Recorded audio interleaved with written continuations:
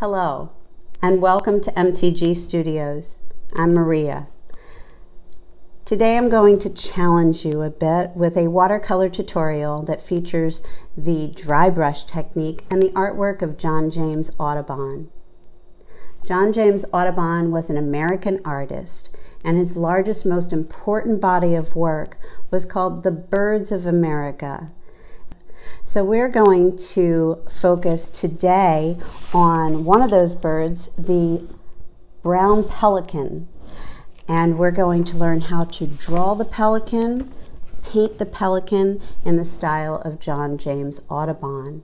We will be using a lot of dry brush technique with this particular painting. So the first thing I want you to do is check out the link in the notes below. Go to the Audubon Society's link I've posted there. Download the image of the brown pelican so you can follow along at home. Then gather all your supplies because it's time for art. This is the painting of the brown pelican by John James Audubon, and we're going to use this as our reference to create a painting of our own using two basic watercolor techniques, the dry brush technique and washes, light washes.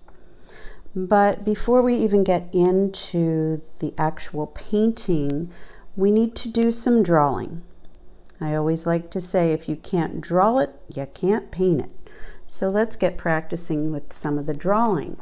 And as you can see from some of my examples here, I had the fortunate experience to visit a wildlife refuge, and there were many pelicans, brown pelicans, there at the refuge. So I was able to draw them directly from life. And you can see in my sketch here, I've drawn one that was flapping its wings. And then I drew one that was very similar to our reference today. So you want to practice your drawing skills first. We want to look at basic forms. So for this particular example, we want to look at the basic form of the body, the head, the beak. Do you see this large S shape that curves down this way? So that's what we want to start with. I like to think of the head as kind of an ice cream cone. It's this nice circle with this nice cone underneath. And if we measure proportion-wise the beak to the body, the beak to the top of the head is almost the same length as the body. So the body is going to be a little bit longer. We also want to look at the proportions of the webbed feet as they relate to the head. They're almost the same size as the head, just a little bit smaller, and they're kind of triangular shaped. So when I sketch, I like to sketch the basic forms and that nice S curve in there, little triangles there, and then start fleshing it out and pulling out the lines that I'm going to use. Once I'm comfortable with drawing, I can redraw that onto my good copy watercolor paper as I've done here.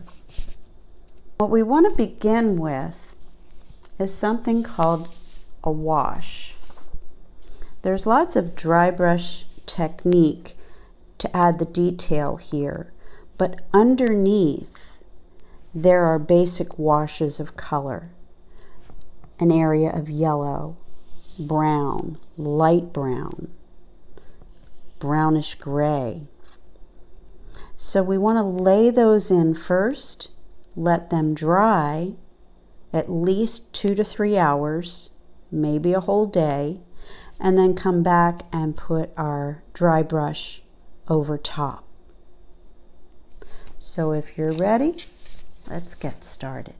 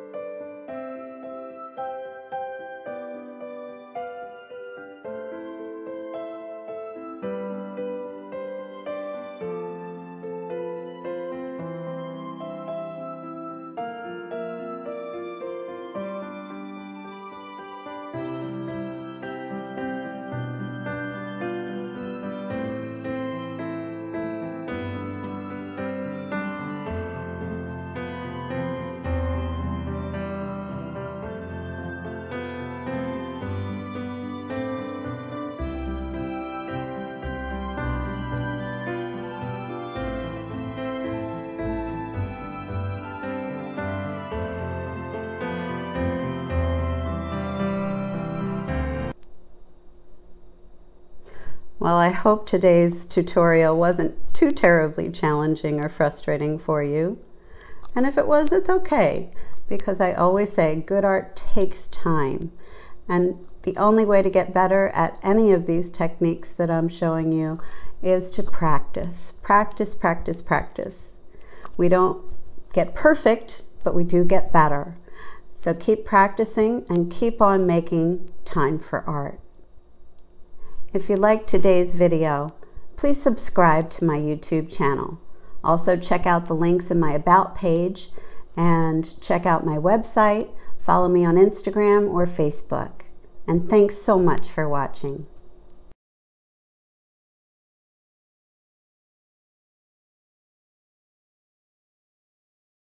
And we're going to learn a little bit about this technique from the artist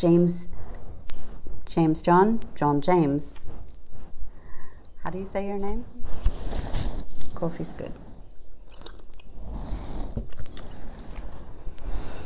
Our featured artist is John James Audubon.